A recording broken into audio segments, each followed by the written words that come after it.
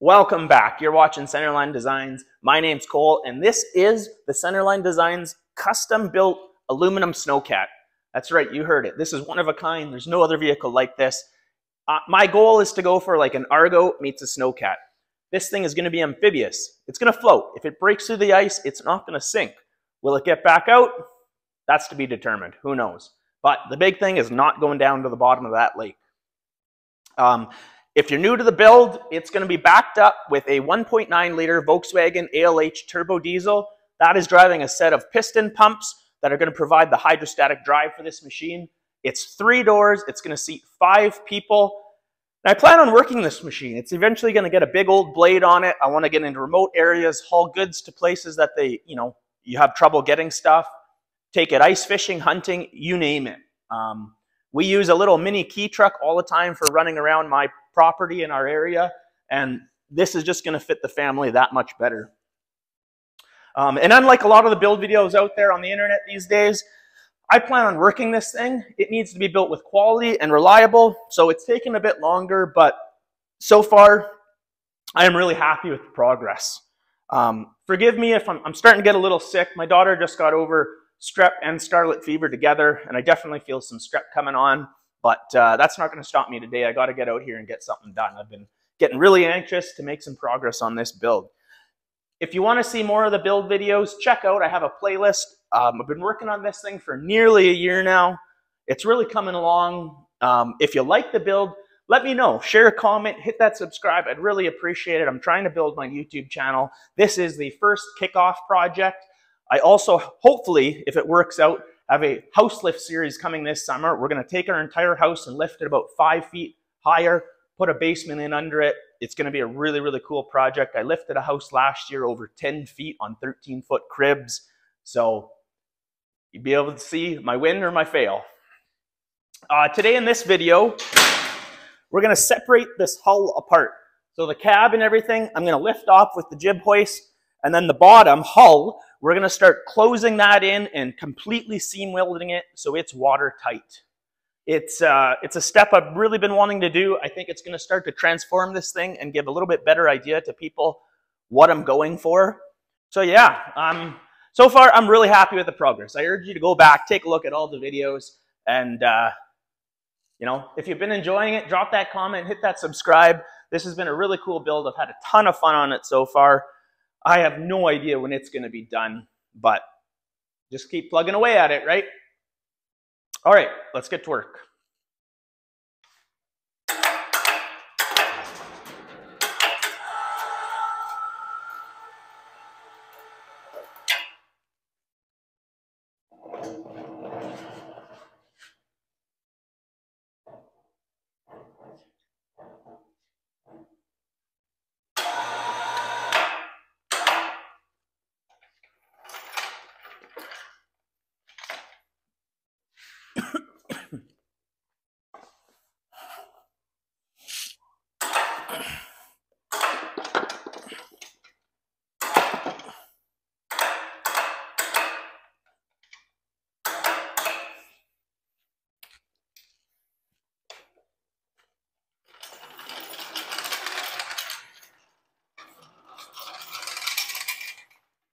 All right, well, it took a little bit to figure out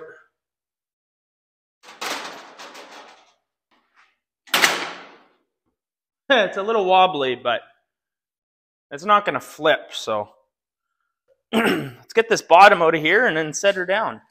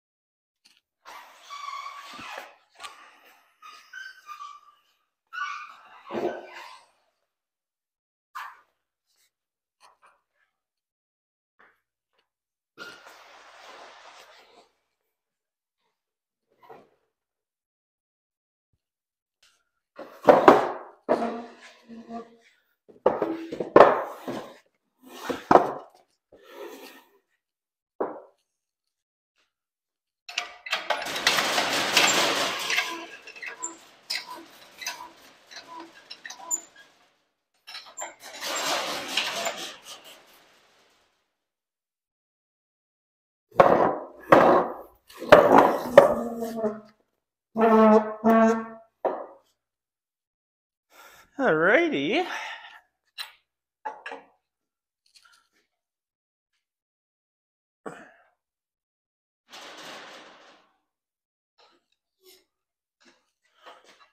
There we go.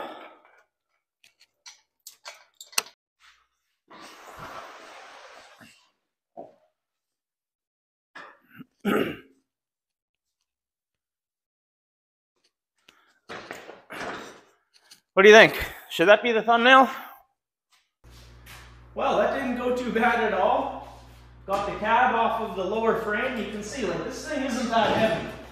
But the sides, the bottom, are all going to get completely welded in, as with some bottom of the cab too.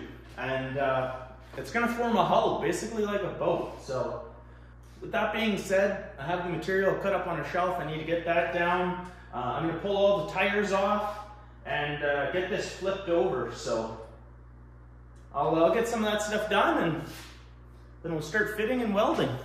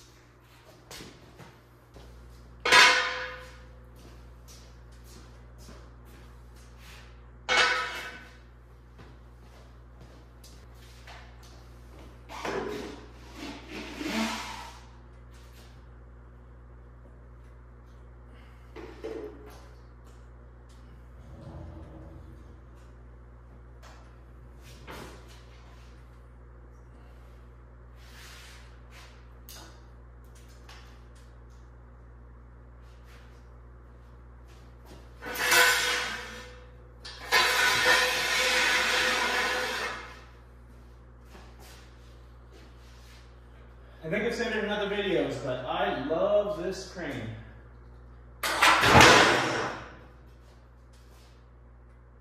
Perfect.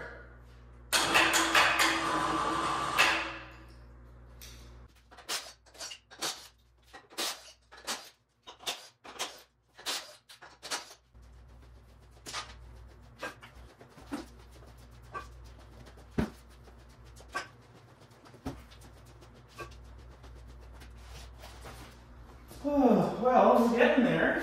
So first things before we get to start welding stuff on, I'm gonna have to go ahead, smooth down a lot of these welds from when we built the chassis. So I'm gonna do the bottom first. We'll get those smoothed out. I'm gonna get the pieces ready to get bent for all the champers on the front and the rear. And we're gonna clamp it in and start welding. So to start, I guess my favorite thing, let's do some grinding.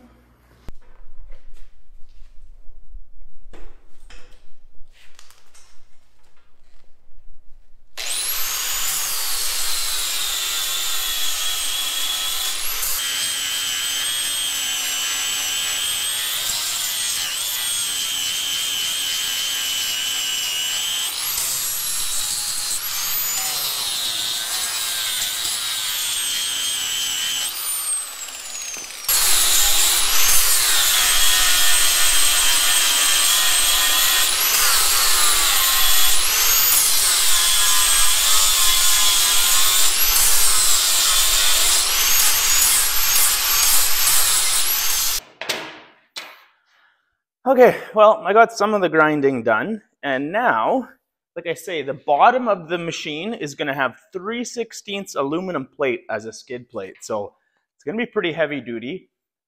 It's going to have to go in a couple of pieces because I can only get it in 10-foot lengths, and you know, the front and bottom and rear end is well over that. So we'll have a joint on one of the axles towards the rear, But this front, I need to get these bends on it.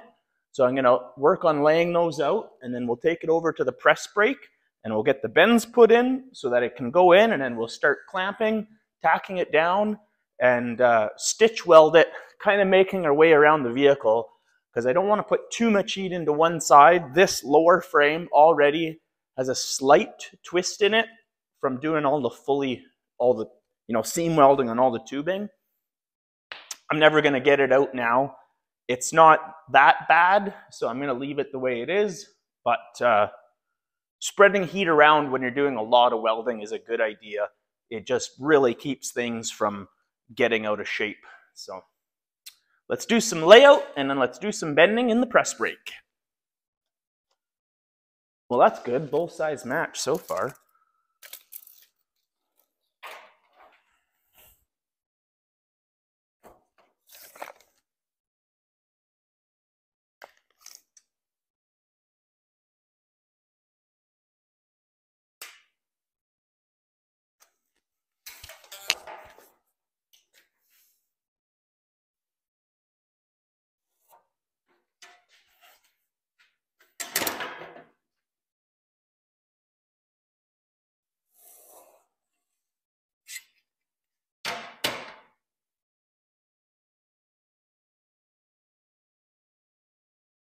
Perfect.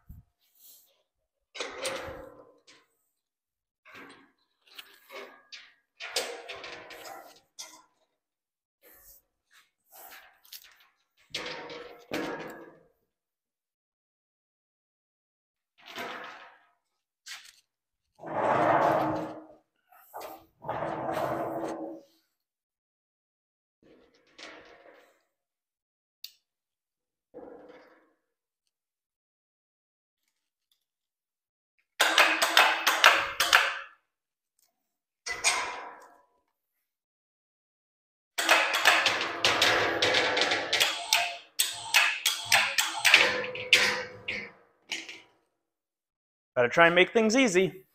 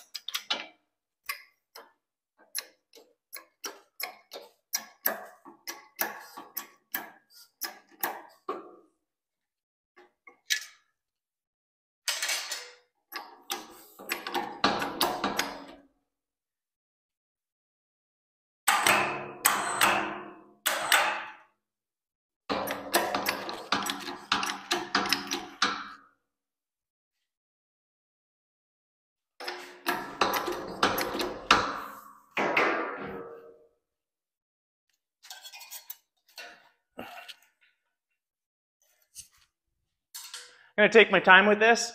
This isn't a cheap piece of aluminum. I really don't want to screw it up.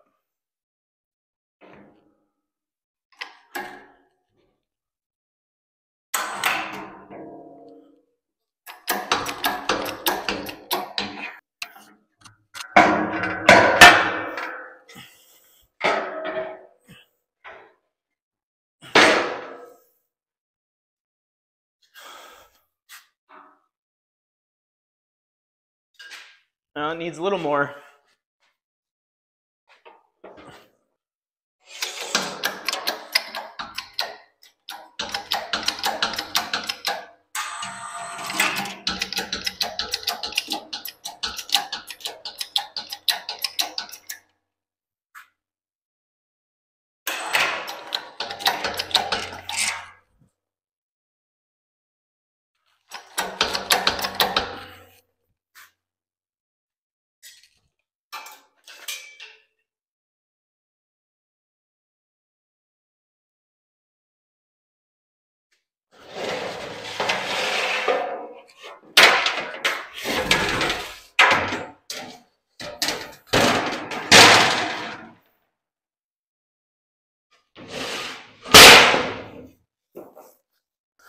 All right, well, this bend is pretty good. I mean, it really takes nothing to bring that back in, and even this, you know, I can clamp it in with my hands pretty easily, so I'm pretty happy with that. There's not really much complaining there.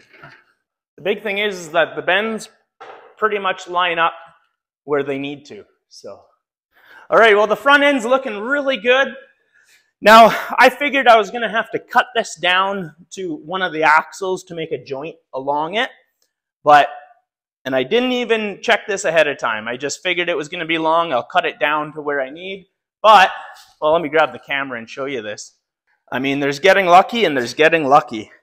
It's not quite centered on the axle, but that doesn't matter because I can lay a nice seam in there, bring the other one in, another nice seam in there, and then this back part can wrap around. So that's looking really good.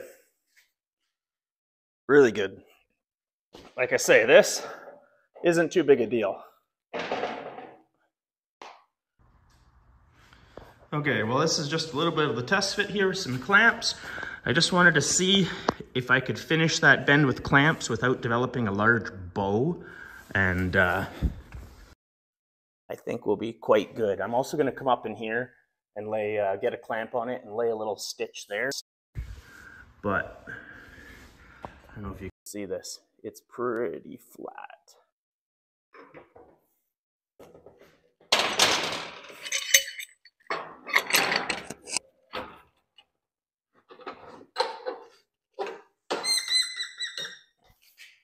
I love clamps.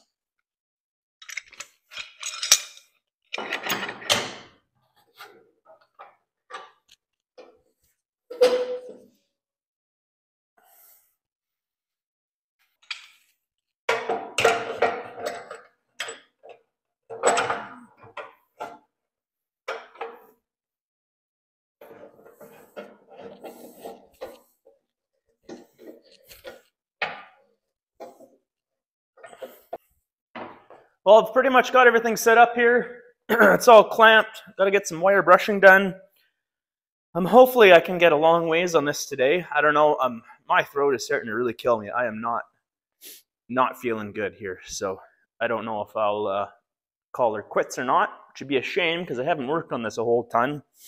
But I'm not going to do it if I feel like crap. So anyways, let's get some wire brushing, start welding, and maybe I'll just find my zone and keep going, but let's get to her.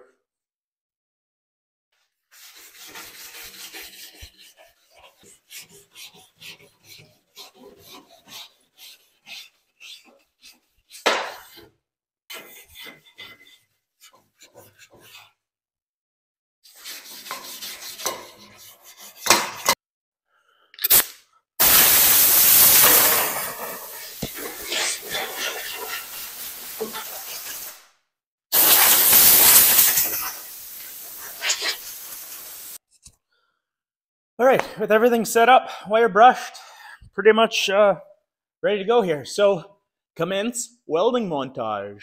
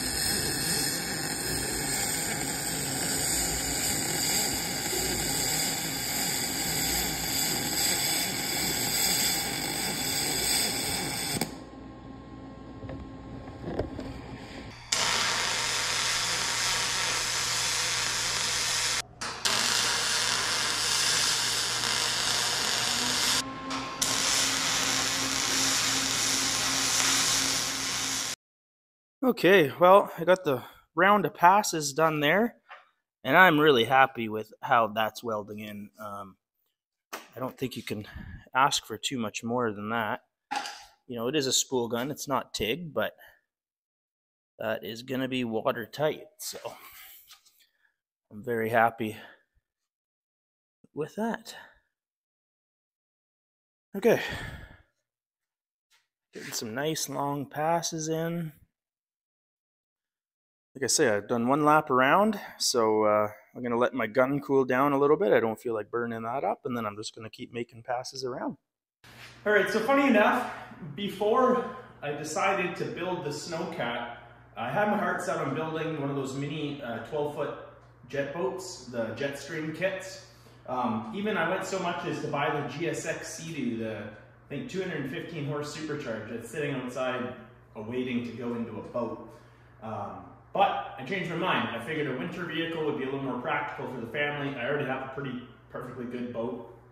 However, the irony isn't lost on me here that I'm essentially building a boat right now, and my wife just came in to help me get some nice video of actual welding, and she kind of laughed because she's like, I think building the boat may have been way faster, and I think she's right.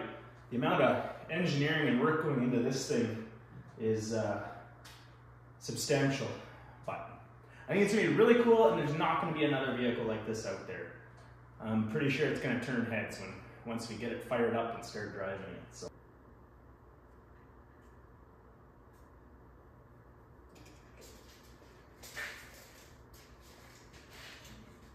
That's 22, so we'll go down to 20.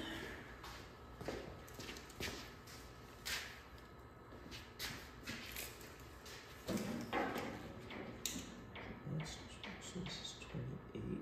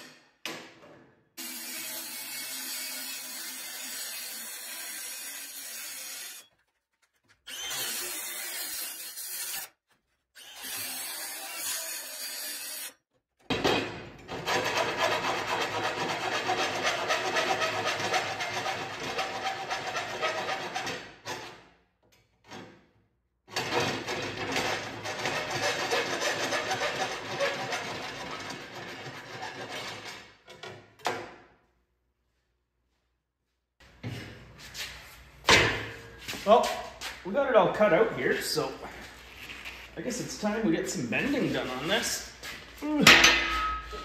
Just a little awkward.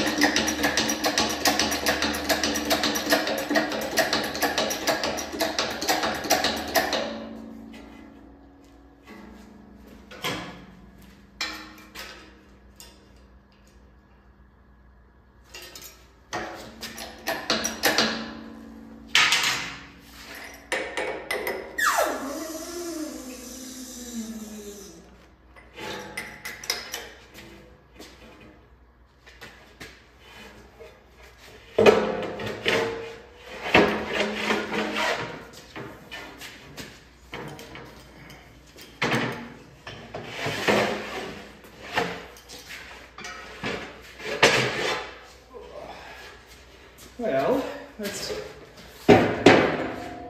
adjust that camera.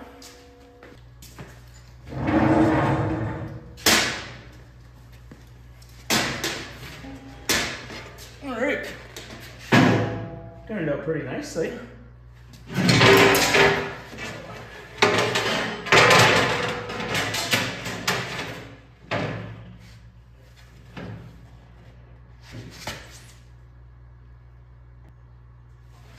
I screwed up.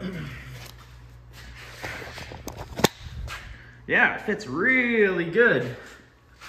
Except I added an inch in somewhere. Awesome. Okay, well, it's not gonna be too big a deal. I'm just gonna have to cut this, take an inch out of here and put a seam at the back. I was hoping to do it in one piece, but oops. Well, see, it doesn't really matter if you screw up. It's all about knowing how to fix your screw ups, right? So, one extra joint, big deal. I did have enough material, I could have redone it, but it wasn't worth the time. I mean, cut it, fit it, and keep moving on.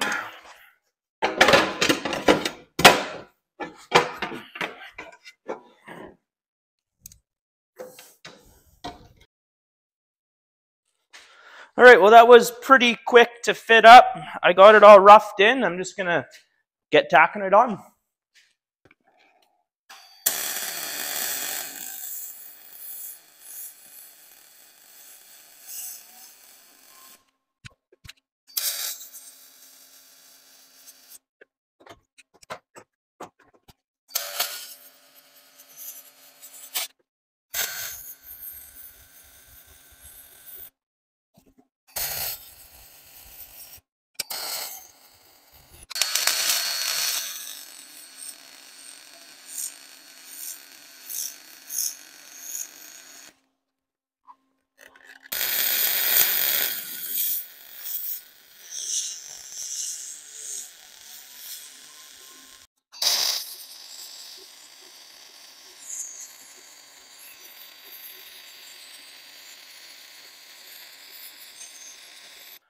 Okay, well, that gun just stopped on me again. It's getting a little later in the day, so I don't feel like fixing it again. Everything needs to cool down, so I think I'm going to call that good for this video. And then in the next one, I'll finish welding this off, probably off camera, but then we're going to be rolling this, and we need to get the sides on. So that's going to require some notching, and then these back ends here are going to require you know, a little bit of custom fab to get in here and make it the way I want it. So, and then we're also going to give it spots for the hydraulic hoses to go through. So anyways, if you like the content, as always, hit that like, subscribe, please. Leave a comment. I think this is going to be a pretty cool machine, and I hope everyone's enjoying the build. So thanks. We'll see you next time.